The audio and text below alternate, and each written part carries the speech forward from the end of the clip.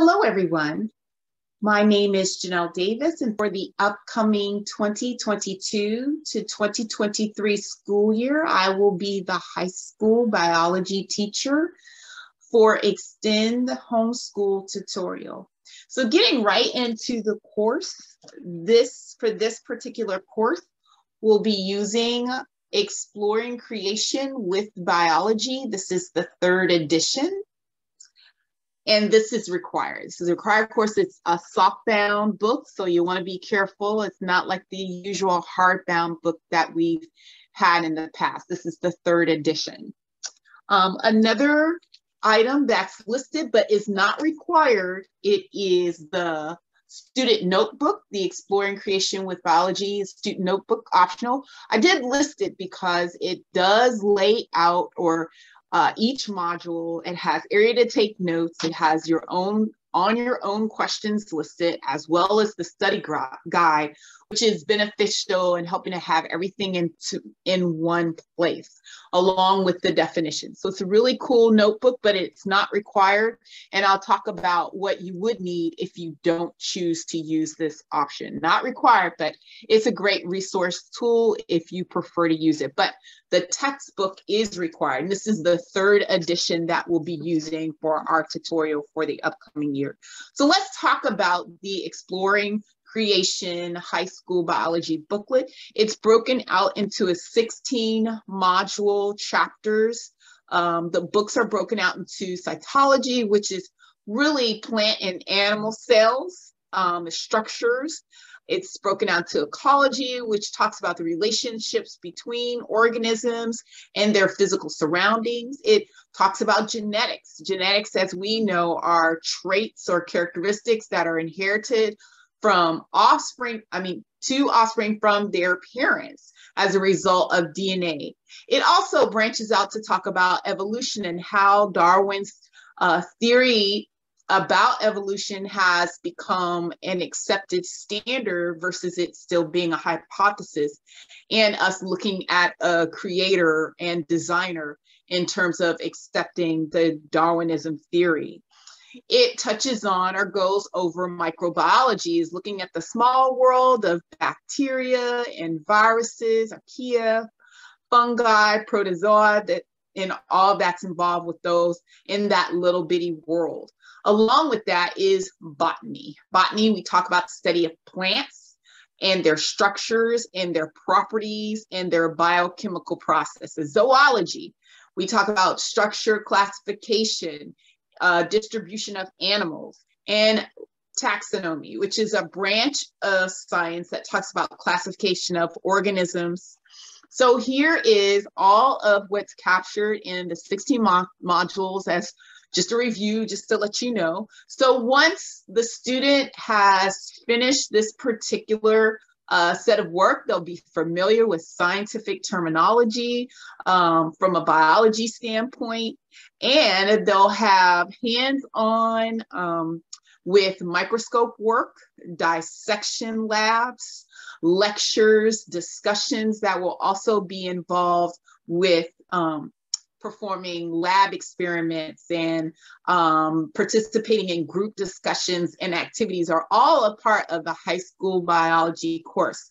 And so that is there as well. So once we cover the entire textbook, all the modules through each quarter, we will have earned a high school credit. That includes with the textbook work, the quizzes or exams, the participation work, the laboratory work as well. So what is needed for your class? So as mentioned before, what is required for your coursework is the Exploring Creation High School Biology third edition is required, and that will be required to be with you in class. And so optional is the Exploring Creation student notebook for biology third edition. So that is optional, that if you decide to invest in that, it's a great resource, but not required. So, but if you do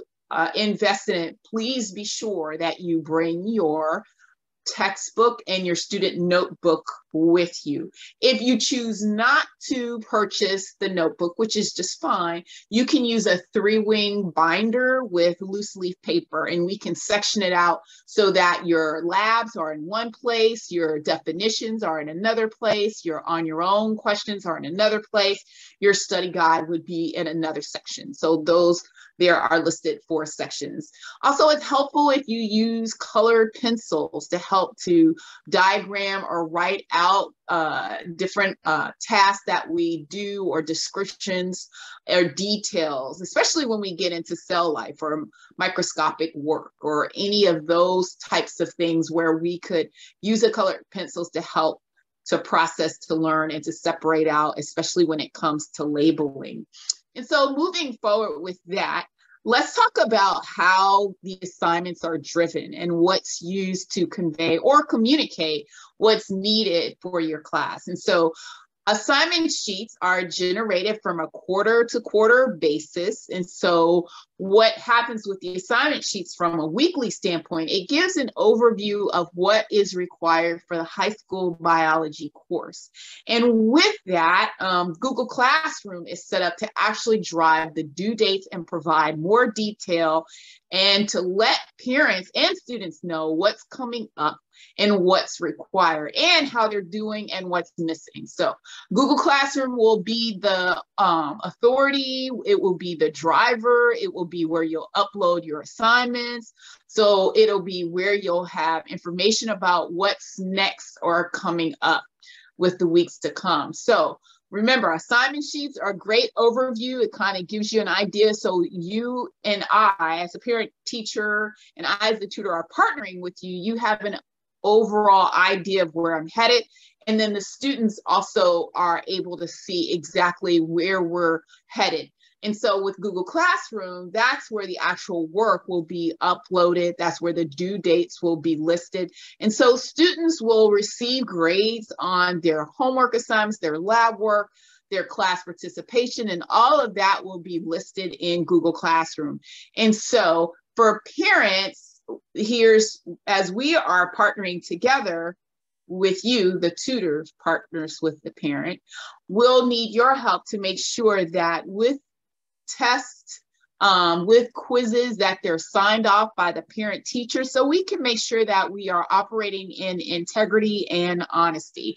So homework will be 30% of the grade, labs will be 30%, tests will be 30%, and then any special assignments or projects that are out there will be 10%.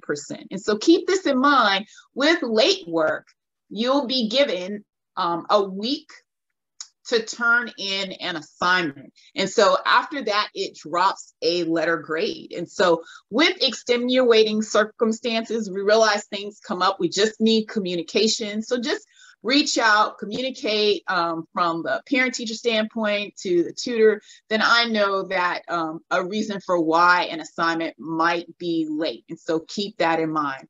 So class time is very important because we only meet twice a week for 55-minute intervals. So we have to be careful about how we schedule our time. So it'll be very helpful for students to arrive on time, to not be tardy, to not be disruptive, to make sure they have done any pre-reading that is required. So we want to make sure that when we come to class, we're ready for lab, we're ready to do the discussion, that the student has had some exposure to the material so that they're not having to catch up while they're there in class. And so instruction and labs, especially in class, are very important times. So we want to make sure that we're not lagging in those areas and that we're able to complete all that we have assigned for the scheduled days. And so parent expectations. From a parent standpoint, you're there with them for the 3 days that are there. So if you're working with them Monday, Wednesday, Friday, and then I'm working with them on Tuesday and Thursday, I need the parents to help to oversee them and to make sure that the work is complete. And as we are talking about high school students, this is a time too where they're showing independence and able to complete their work and upload their work without needing the oversight. But as the parent teacher, you need to be fully aware of what is required of your students so that they're able to be successful. So when we talk about behavior as high schoolers, I know they're on it, but we have to make sure that we're demonstrating Christ-like behavior, we're respectful with one another, and that we are working together in order to accomplish and to finish a task. So a lot of times maybe they'll be partnered in the lab. And so also is lab safety. We want to make sure that we're operating and that we are participating in such a manner to where we can complete an assignment or a lab safely with no horse playing, and to make sure all the material and everything is put back the way it is. And so as a part of that, I'll be looking for their help to work together, but not only that, to help to keep the area clean and tidy. So in terms of unrespectable or unreasonable behavior, so for the first offense, I speak directly to the student. For the second offense, I talk to the parent to try to get help with working with that student. And for the third offense, I try to have the parent to come in if possible so that they can observe and maybe help with some of the behavior that's being displayed. And then for the fourth offense, we would go to leadership. So it's always handled with Matthew 18 in mind, with the hope that we can reconcile and that we can get past any unreasonable behavior that's displayed. And so activities, it's going to be a lot of hands-on activities. The textbook reading will mainly be accomplished at home just because of the time that is allotted to us is not as much as you think, with just 2 teaching days or on-site days, or even virtual days, whatever tools that we access or use for those teaching opportunities. We just have to make sure that we are prepared and ready. So with that said, I hope that you are considering partnering with eXtend Homeschool Tutorial for high school biology. In terms of communication, email is my first choice, texting is my second, and I so look forward to you. If you have questions, you can definitely email first, and then if just give me time to respond, and then texting would be second. So with all that said, I hope to be able to partner with you for the upcoming class year of 2022 to 2023. God bless.